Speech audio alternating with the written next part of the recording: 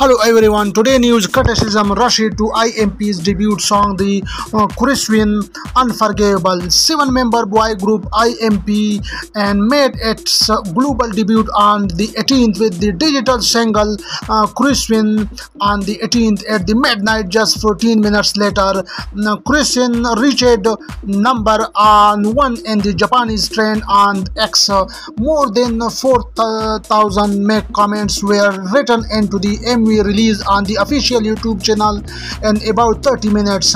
Congratulations on your world debut, IMP. I hope that many people around the world will know your songs. I'm glad that IMP's songs are memorable and lively. I will continue to support her from now on. Words have been sent.